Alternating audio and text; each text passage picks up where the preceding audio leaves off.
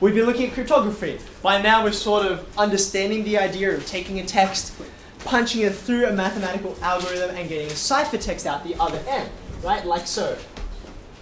Now, last time we looked at a particular way of encrypting information, a particular system for going through mathematically and turning a message into something which is completely undecipherable. Well, not completely, but unless you know the key. What was the method called? Do you remember? It was an acronym. It was the RSA crypto system. That's what we looked at. And one of the reasons why it was so powerful is because it was not symmetric cryptography, right? It wasn't symmetric. You needed two separate pieces of information to encrypt something and then to decrypt it, right? And you couldn't easily work out one from the other, okay? So that was really, really cool. Now, the piece of maths that really undergirded that was this. Prime numbers, right? Prime numbers are a big deal. And what's kind of funny about them is that prime numbers, they come under a topic called number theory, okay?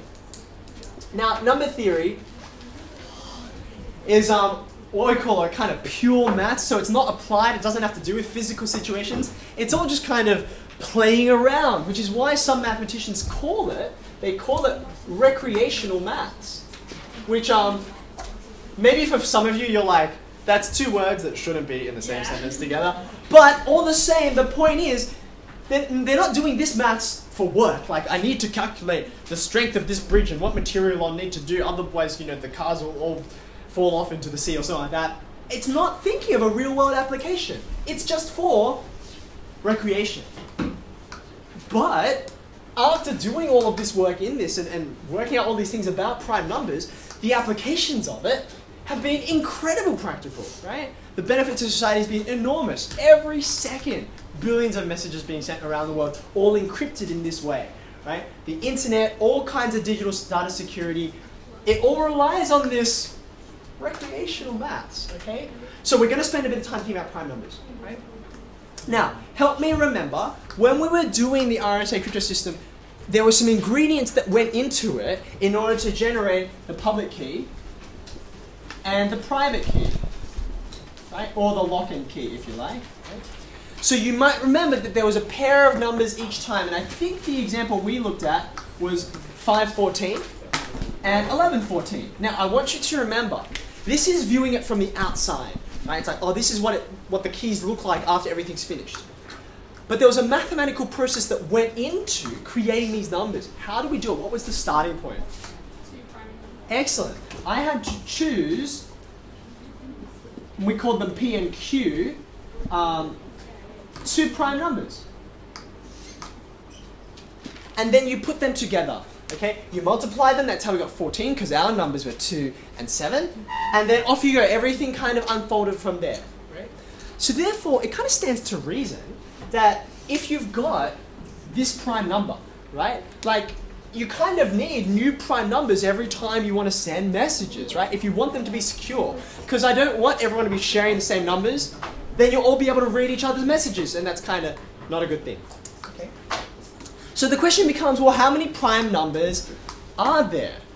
How many prime numbers are there? Now, what do your instincts say? What do you think is the number of prime numbers that exist? Any takers? Prime number. Okay, now, we got a few options, okay? We got a few options. One of the options I heard was infinite. Okay, I heard that. That's an option. I guess the opposite would be there's some finite number, right? There's a third option, which is we don't know. We don't know whether it's finite or infinite because, you know, if there are trillions of these numbers, we can go and have a look through them and we can keep on searching and searching and not get to the end for a very long time, but it's still not infinite. Trillions and trillions is not infinite. It's not even close, actually. Okay? So it's one of these three answers. All right? So I'm going to show you that actually there is a proof for this. There is a proof for which one of these options it is. I'm going to show you. Okay? And then you'll see by the end which the option is. Okay? So here's your subheading, which is Euclid's proof for prime numbers. I'm not going to tell you the exact name of the proof because that would kind of give away what the answer is. All right? Yep. Can you wait about 3 minutes just to finish, and then you can go. Euclid's proof for prime numbers works like this. Okay? It just says suppose, or consider. Suppose someone comes to you and they say, look, I've worked out all of the prime numbers. Here they are, all written down. I have got on a piece of paper, or many, many pieces of paper, a set of all of the prime numbers, okay? So let's say, suppose P, right, is the set of all prime numbers. Okay? So we can actually start to write out some of this, right? Here's our set notation, okay? The first prime number, of course, is 2. It's 2. It's not 1, and there, by the way, there is actually, like, it's not arbitrary that it's not 1. There's a very important reason why it starts with 2. You can ask me that later on if you're curious, okay? After 2? 3. 5. 7. 11. And on, okay? So just suppose it actually, rather than dot, dot, dot all the way to the end, suppose it does actually end at some kind of number. Right? So let's call that final number x, where x is the final prime, or the largest prime. Okay? So, I've got this list, and I bring it to you, and I say, look, I've got them all. Go on, prove me wrong. We can. This is how you're going to do it. Okay? Just as a thought experiment, okay? Suppose that, you know, this list here, what I've got listed here, okay? Suppose I said 11 was the last prime number. Suppose I said 11 was x, okay? Clearly it's not, you know there are more, but we could rehearse this with x is some much larger number that you're not sure if it's the last one, and we can still do it, it's just that the maths is a bit harder to follow, okay? So suppose you have all of these.